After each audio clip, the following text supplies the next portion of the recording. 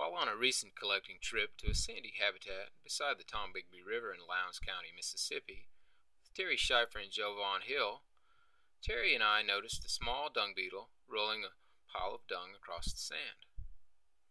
We observed the dung beetle, which we later identified as Melanocanthon bispinatus, roll its pile of dung backward through leaves and other obstacles.